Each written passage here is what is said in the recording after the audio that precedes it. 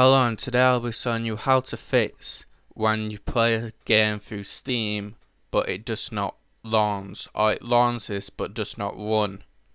Alright, so it's really easy to fix it. All you need to do is find your shortcut or go to your Steam folder library, click on properties, go on compatibility and run this program as admin.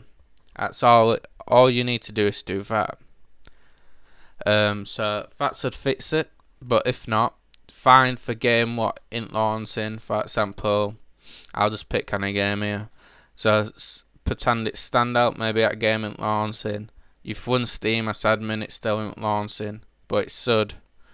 But go into properties, go to browse local files, find the game, click on properties, go to compatibility, run this program as admin, click apply and OK.